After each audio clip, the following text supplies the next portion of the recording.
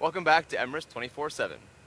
We're continuing our in-depth coverage of Emirates Airlines and how they've stayed ahead of the curve for 25 years. Yes, our reporter June Wrigley found out how, despite high fuel prices, Emirates Airline has maintained its commitment to growth.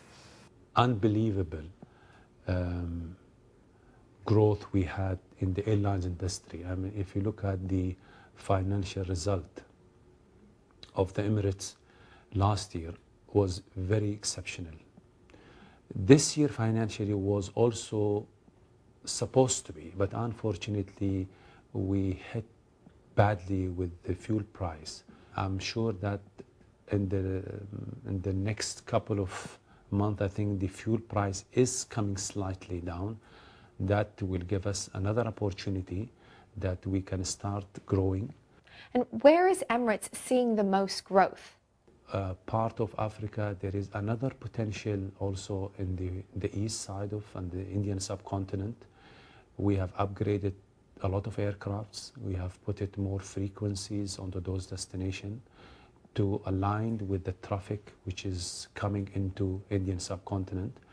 I think look at the future within the couple of till the financial year. I think things into Africa, growth into Africa and into the Indian subcontinent will be the objective.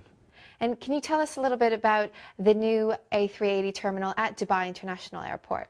I believe in the first quarter of 2013, hopefully this terminal will, Concourse 3 will come into live operation. This terminal is built to handle all A380 aircraft. You know that Emirates has a huge order of these type of aircraft.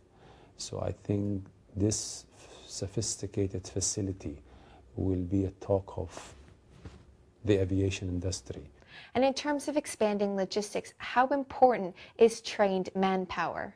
We have a department, a training department within the Emirates. I think this department is really looking at the so many advanced technology of training, like the simulators, like how we're going to train the captains, and every department had its own concept of the training. And I think the way Emirates is going into train their product and train the quality of the people which are going to serve the airlines, I think we are almost trying to bring the most advanced in terms of IT technology, in terms of the simulators, in terms of any other products which will serve the making the standard of the Emirates staff to be in the very high quality. I think we already there.